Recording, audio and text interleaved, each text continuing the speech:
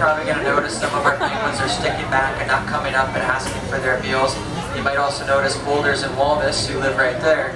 They are overflowing with pebbles. We give them pebbles as a fun enrichment. It's a fun way for them to decorate their area. Every once in a while, some of our penguins, especially the males, seem to think they really want to kick it up a notch and steal some overalls. But I will be keeping these today, unless Pringle really works at it. So I was going to say, Pringle, he takes some convincing that those overalls are not going to come back with him to his nest, but eventually he'll figure it out. But you'll also notice we have some action in the water right now. We've got a water feed going on where we're broadcasting the food in the water for our penguins to show off some of those amazing diving skills our penguins have. Yeah, you know, it's probably my favorite thing about penguins because it goes overlooked pretty often.